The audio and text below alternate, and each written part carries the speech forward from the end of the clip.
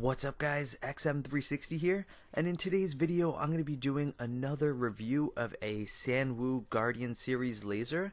This one is going to be their purple 405 nanometer 1.6 watt model with the optional grid groove handle style. So with all of that, it retails for $210 without the battery. With the battery there is an extra fee, it's like a couple of bucks, and then there's some other add-ons you can purchase as well below. And they sell these Guardian series lasers in several different wavelengths and powers, all for different prices. Some of you might have just seen my most recent review of the blue version of this laser at 1 watt. And then they also sell a copper version of this laser with the grid groove handle kind of style, and that's an additional $10 fee. The one I have here is not the copper version, it's just the standard stainless steel version. It's important to note that this laser does ship from China, so you may see some delayed shipping times versus US mainland shipping. And some of the specs, they advertise this thing to weigh in at 155 grams with an advertised duty cycle of 40 seconds on-off. All of the Guardian 405 nanometer models have a 40-second duty cycle, whereas all of the other Guardian models in red, green, and blue have an advertised duty cycle of 60 seconds. And the diode in this one, Sanwu didn't really have much info on it other than that it is made by Hitachi. The Guardians also use a 20mm copper heatsink, and it runs on one 18350 flat top lithium ion battery. It's important that you get a flat top because if you do not, it will not fit this host properly. The unit also comes with driver protections like over discharge and overcharge and reverse polarity protection, and comes with a 1-year warranty.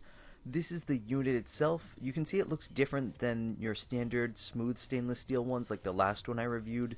This one has the grid and groove handle design, which I kind of prefer personally. I think it gives the laser a bit more character.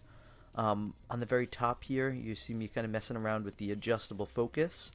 And then at the very bottom, there's the tail cap with the on and off button. This is just a single mode laser, not a multi-mode. And I can unscrew the cap on the very bottom to get to the battery housing. And you'll notice a little white clear O-ring. They advertise this laser as waterproof, although they do not suggest that you put that to the test. I would call it more water resistant because I've used these in the rain, at least my previous Sanwu lasers, with no issues, but I wouldn't do it unless you really have to. So the battery goes in with the positive end facing the diode, negative end facing the tail cap. And be careful where you're pointing it when you're screwing it all back together, because that button might be engaged in the on mode. It doesn't appear that mine is right now, so I'll just turn it on here to show you guys the little dot. And for anybody who hasn't had a purple laser before, look at a black light, and it's, in my opinion anyway, very, very similar to the color of a black light like you would see at like a club or a party or anywhere like that. It's very similar to that UV black color. And everybody kind of has a different interpretation of how 405 nanometers looks, but to me it's just a completely pure purple. I don't really see any blue in it. And I'm now going to move on to showing you guys the laser in some different lighting levels. First I wanted to show you guys the adjustable focus feature. And these Sanwu hosts are sometimes built so well and so compact that you can't even really see where the crease is that you're supposed to turn the laser to focus it in and out. On this particular model, it's at the kind of third groove down from the top. That's where you screw it in and out, and that's where you're going to use your adjustable focus. You can kind of see it right there. Using that focus cap, we can create a focal point where the beam kind of forms an X, and the smallest point is going to be able to do some good burning. I will show you guys that later on in the video when I do the burn test. Moving on to some lighting levels, this one is a kind of somewhat dim indoor lighting setting.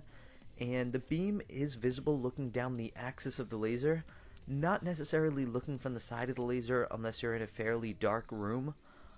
Even at 1.6 watts or whatever power this laser ends up being, 405 nanometers is still one of the least visible wavelengths to the human eye, besides the ones that are invisible to the human eye. So, you know, you got to expect this from a purple laser. Purple lasers typically are not that visible, and you need to make sure you use laser safety glasses, especially with these 405 nanometer lasers, because they can be so strong yet so invisible to the human eye. you can end up really causing some significant eye damage because you don't realize that the reflection of the beam is hitting your eye. So please wear some laser safety glasses when using this laser at all times. Moving on to an outdoor daytime setting. The divergence on the beam is very good, surprisingly good. However, this is a deceiving shot. Cameras pick up the 405 nanometer color way better than the human eye does. So what you're seeing right here, that dot way down on that rock wall, that is like just barely visible to my eye, and it doesn't show up as a perfect dot like that. It just kind of looks like a very faint purple blob. So don't expect very good visibility during the daytime because it blends in with the color of sunlight and all the light, and you're not going to see much dot visibility at all during the daytime, but the camera kind of plays tricks with you and picks it up a lot better than you can. And then just moving on to a nighttime setting. The beam of the laser is very visible looking down the axis of the laser, and kind of slightly visible looking at the side. And again, this is playing tricks on you with the camera because the camera's making this thing look super bright and it's making it look blue as well, when in reality this is purple and it's not quite as bright as it looks right here. So I'm now going to move on to the LPM testing. And there was this kind of weird little issue that I had with the focusing caps, but I'm going to kind of wait till the reviewing aspect at the end of the video to talk about that.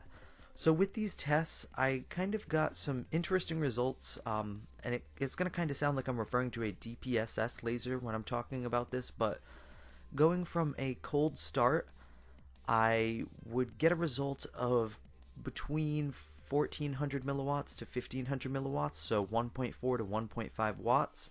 The maximum reading I ever got on this one was, I think, 1.53 watts, but it would typically sit at about 1.45 watts or 1450 milliwatts when I would initially start using the laser with a fully charged battery, and this is on my Lazerbee A LPM.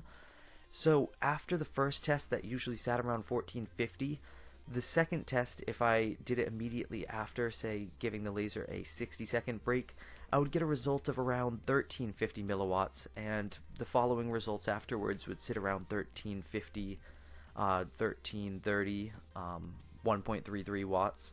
And the reason you're not seeing any of those 1300 tests in here is because for this particular testing session, I decided to give longer breaks, so a lot of the results sat in the 1400 range. But I thought all of this was interesting, and I wanted to share it with you guys because I've always had very stable power readings with my diode lasers, but this one was exhibiting behavior more like a DPSS laser.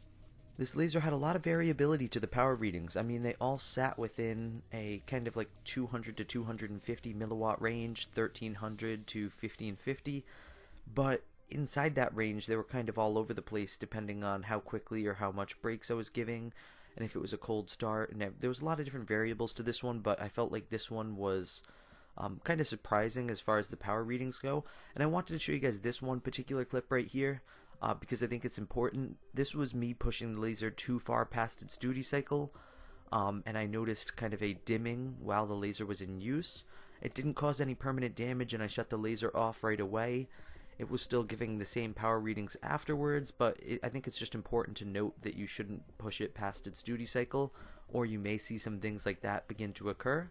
So I'm now going to move on to the burn test, and I'm going to start with some little red top matches here. I have my focal point set about a foot away from the tip of the laser, and I'm doing this over a bathtub filled with water. I have my laser safety glasses on, so make sure you take all the proper safety precautions when you are doing a burn test like this. And by using the smoke, you can kind of see where I have the focal point set to right here. I just focus the laser in so that I am burning with the very smallest part of the laser beam.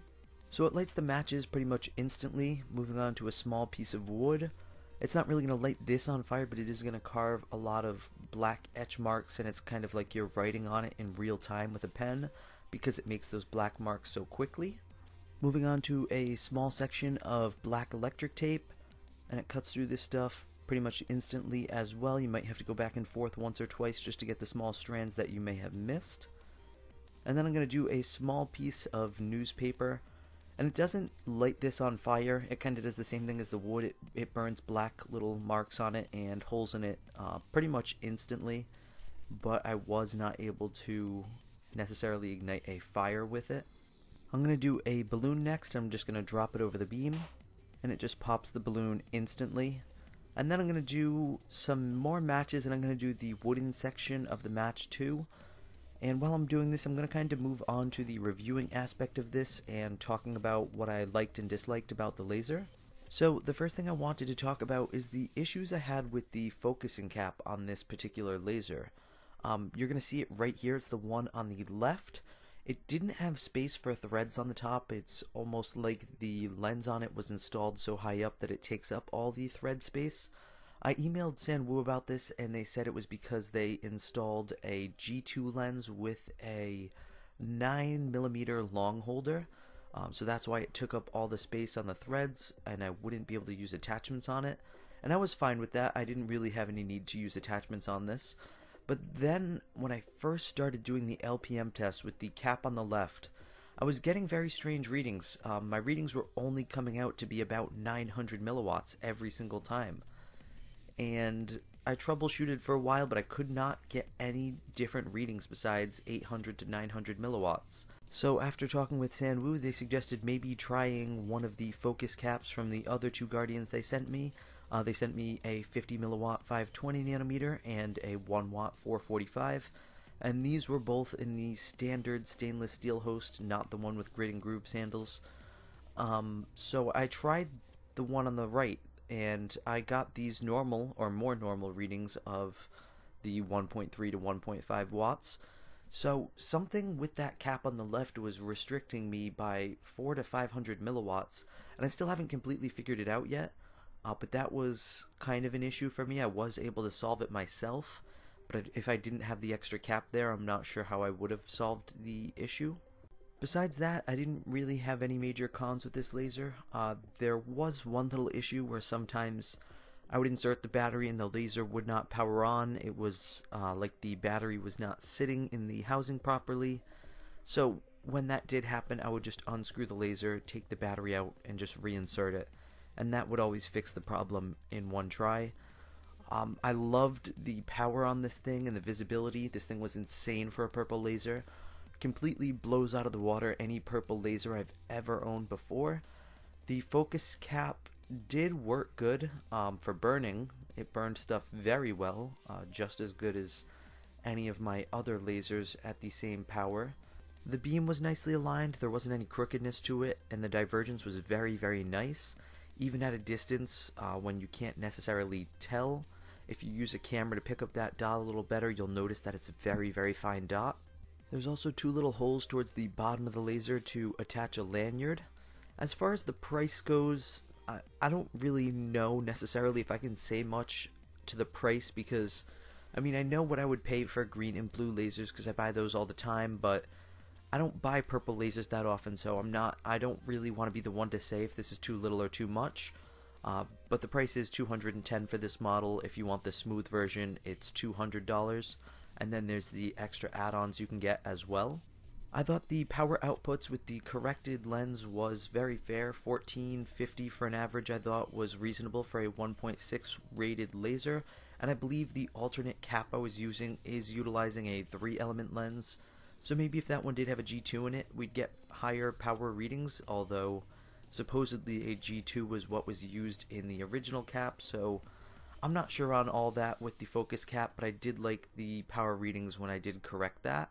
So that pretty much wraps up my thoughts on this laser. In the video description, I'll put a link to where you can buy this, and I'll also put a link to some good laser safety glasses for this one.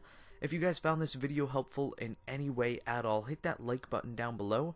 And if you're new to my channel, hit that subscribe button for lots of awesome laser reviews just like this one. And as always guys, thank you for watching from XM360.